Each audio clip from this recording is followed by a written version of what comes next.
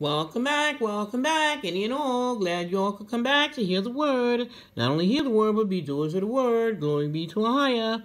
I sure hope when you woke up this morning, you told Father God, thank you. It is He that woke us up. We didn't wake ourselves up. No, we can't do that. We can't even breathe on our own, believe it or not.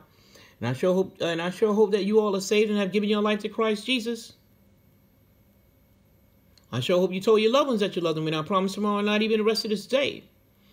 If I hope that you are saved, you have given your life to Christ Jesus. You go down and you have been baptized down in water in the name of Jesus Christ, and that for the remission of your sins. And you read God's word daily, preferably the King James Version of the Bible, and you cry out to Him in sincerity and truth, and that you have a personal relationship with Him. Father wants a personal relationship with each and every one of His children. He seeks that. And if you haven't heard from Him, keep crying out to Him till you hear from Him. He'll answer. Not only that, He'll teach you the word of God. And you must live a life of daily repentance, because we live in these fleshly bodies. And the body is always warring with the flesh. The flesh is always warring with the spirit, excuse me. The flesh, which is the body, is always warring with the spirit. Okay? With that being said, today we're on Ezekiel chapter 3. The Lord appoints Ezekiel to stand watch. But before we begin our reading, we're going to say a prayer for children of all ages.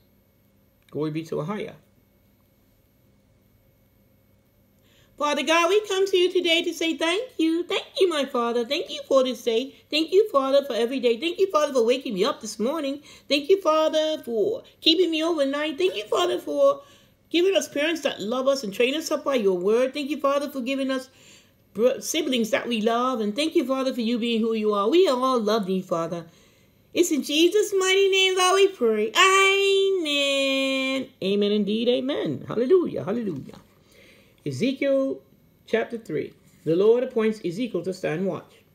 7 days after I had seen the brightness of the Lord's glory, the Lord said, Ezekiel, son of man, I have appointed you to stand watch for the people of Israel. So listen to what I say, then warn them for me. When I tell wicked people they will die because of their sins, you must warn them to turn from their sinful ways so they won't be punished.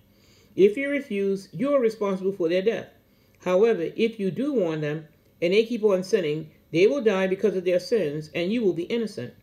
Now suppose faithful people start sinning, and I decide to put stumbling blocks in their paths to make them fall. They deserve to die because of their sins.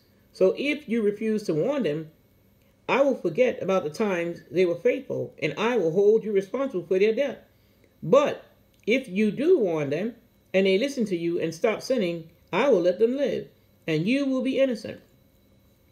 The Lord took control of me and said, stand up, go into the valley, and I will talk with you there.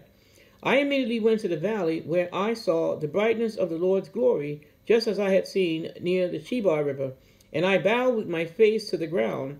His spirit took control of me and lifted me to my feet. Then the Lord said, go back and lock yourself in your house. You will be tied up to keep you inside, and I will make you understand to talk or to warn those who have rebelled against me. But the time will come when I will tell you what to say, and you will again be able to speak my message. Some of them will listen, others will be stubborn and refuse to listen. Well, God's willing, tomorrow we're still in the book of Ezekiel, we'll be on chapter 4. Ezekiel acts out an attack on Jerusalem. You all tell your loved ones that you love them, and I promise tomorrow, not even the rest of this day, tell them all about Father God, who gave His only begotten Son, Jesus Christ, who died on the cross for all our sins. He didn't die for one or some, He died for us all. So please live for the Lord. If you haven't given your life, please do so. Father God says, love the Lord thy God with all your heart, soul, mind, and strength, and love your neighbor as yourself. That is not something up for debate or discussion. That's something we all must do, so please do it.